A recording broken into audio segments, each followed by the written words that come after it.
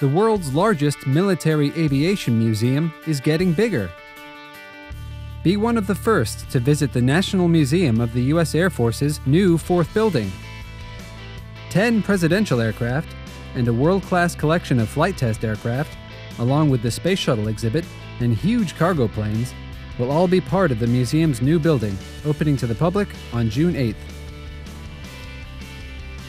The 224,000 square foot building will house more than 70 aircraft, missiles, and space vehicles in 4 new galleries: Space, Research and Development, Global Reach, and Presidential. 3 dedicated interactive educational spaces, known as STEM learning nodes, will accommodate student-centered, technology-enhanced learning through hands-on programs, demonstrations, and lectures. Visitors can climb aboard the Space Shuttle exhibit, walk through 4 presidential and 3 cargo aircraft, and try out the Air Force Museum Foundation's new suite of simulator rides.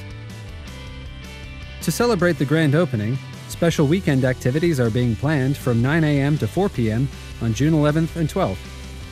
Throughout the weekend, the museum and a number of partner organizations will offer free hands-on activities for all ages, including educational demonstrations in the STEM learning nodes, special costumed characters, the Air Force's customized Vapor Special Ops supercar, plus a number of displays from the Air Force and other groups.